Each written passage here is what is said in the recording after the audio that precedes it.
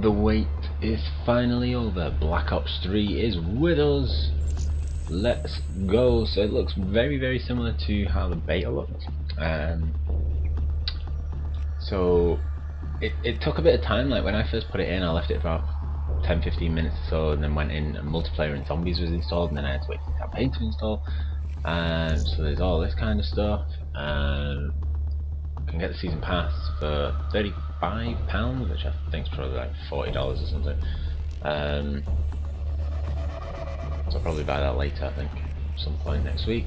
So I'm obviously going to play the shit out of this right now, and sort some stuff out of making my guns colour in and do some zombie videos and multiplayer and do all the trophies. So I'm not going to do any video in this. It's just a short thing of we're finally here, the run up is over. So I'm going to play this, and I will see you at some point next week with some Black Ops 3 gameplay. See you soon.